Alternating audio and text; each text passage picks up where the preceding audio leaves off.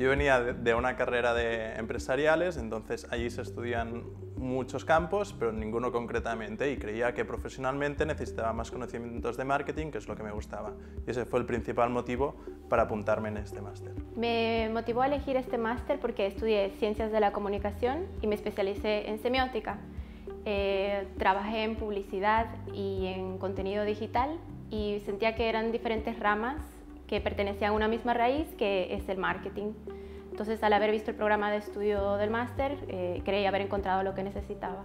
De este máster lo que yo destacaría son, primero, el equipo docente, que eran profesionales; segundo, que habían muchas cosas prácticas gracias a que estos nos traían su día a día; y sobre todo el compañerismo que había entre todos, que hacíamos un buen equipo. Destacaría que es un máster bastante práctico, que te da herramientas específicas para utilizar después en la vida laboral, y también que utiliza ejemplos reales. El máster me ofreció muchas herramientas que yo pude utilizar y sigo utilizando en todas mis experiencias laborales, que se han movido entre el marketing de marca o un poquito también de investigación. Actualmente trabajo en Rosas Craft y como responsable de marketing digital. Y he utilizado las herramientas que me ha brindado el máster, como cómo realizar un plan de marketing, para realizar precisamente el plan de marketing y la estrategia de este año de la marca.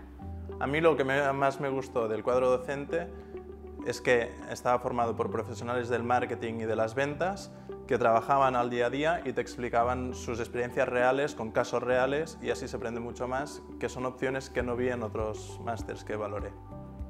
Y de mis compañeros lo que destaqué es que era un equipo joven, no todos con el mismo perfil que de empresariales, sino también ingenieros, etcétera, que se estaban introduciendo en el mundo del marketing y querían aprender más.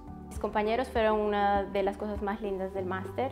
Creamos mucho compañerismo entre todos, conectamos bastante bien y todavía seguimos en contacto e incluso hemos hablado de relaciones de trabajo. Cuando yo entré en este máster estaba de becario en una empresa de gran consumo y he ido progresando gracias a los conocimientos del marketing y hasta llegar a ser un product manager en nutrición ex ante y bueno, esperando nuevos progresos profesionales. Mi progresión después del máster fue bastante positiva. Conseguí trabajo en las últimas semanas en las que estaba cursando todavía el máster, y creo que fue una palanca que me impulsó a conseguir este trabajo. Lo que me llevo de este máster es el esfuerzo, porque yo estaba trabajando de becario y también estaba haciendo el máster por las tardes, son muchas horas y el esfuerzo tuvo una buena recompensa.